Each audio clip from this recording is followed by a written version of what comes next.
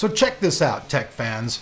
You guys all know that Windows 10 just got released, and along with that rolled out DirectX 12. Now a lot of people are asking all around the world, hey, is there a big improvement or any improvement at all between DX11 and DX12? Well, obviously, there are some things going on and a lot of controversies going on. Stones are being thrown.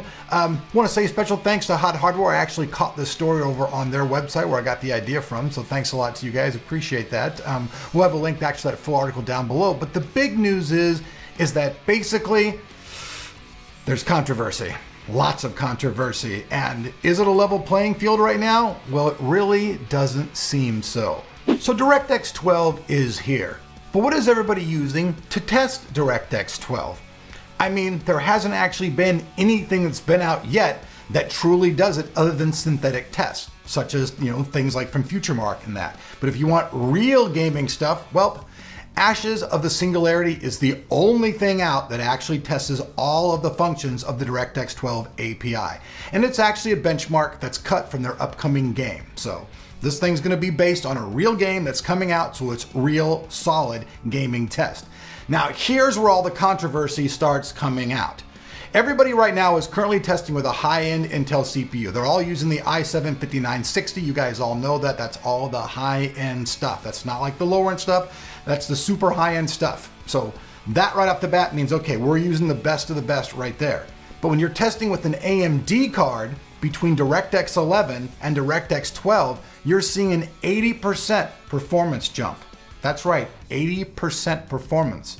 But when you use a 980 on those same tests, on the low setting, you're getting about 8% of a performance boost, but when you put it up to the high setting, you're actually getting a decrease of 12%.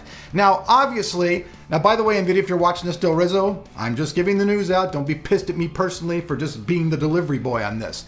Now, NVIDIA is really pissed off about this. They've already sent emails out to all the people, I guess including to HotHardware too. They sent them an email and said, hey, that's completely BS. Their test is BS. Well, the people who made the game said, hey, no, it's not BS, not whatsoever. Like, we've already showed you guys the code. They laid out all this stuff and said, hey, no way, man. You had your opportunity. You guys know the code. NVIDIA fired back with, hey, just like when DirectX 11 came out in the beginning, hey, this isn't going to be that way. We're going to have all of our shit and it's going to work. It's on you. It just seems like all the controversy is coming around MSAA and the way that it's used, because I guess by some ways it's on by default and that's causing some problems. Now, obviously, we know that regardless of what's going on, NVIDIA is going to fix this problem. So even if it is true that right now that NVIDIA isn't completely DirectX 12 ready, how many people have actually jumped over to Windows 10? I know there's some people, but a lot of people I know have already said, fuck this, and have already switched back to 8.1 or 7, depending on what their preference was. So, it's just really crazy stuff. So you guys heard it here. I mean, DirectX 12 is here, but if you're planning on upgrading right now and you want that performance, you might want to be taking a look at this and watching the news as this unfolds, because obviously this is going to be a very heated debate. The people at NVIDIA are going to be very pissed off. But hey, this game, Ashes of the Singularity, just for the simple fact that it pissed NVIDIA off, is going to propel it into the limelight, because NVIDIA fans, AMD fans, everybody's going to be jumping on this bandwagon and be going, hey man, what the fuck's going on here? So either way, hey, those guys are going to be popular. What do you guys think? I want to see your guys' comments down below.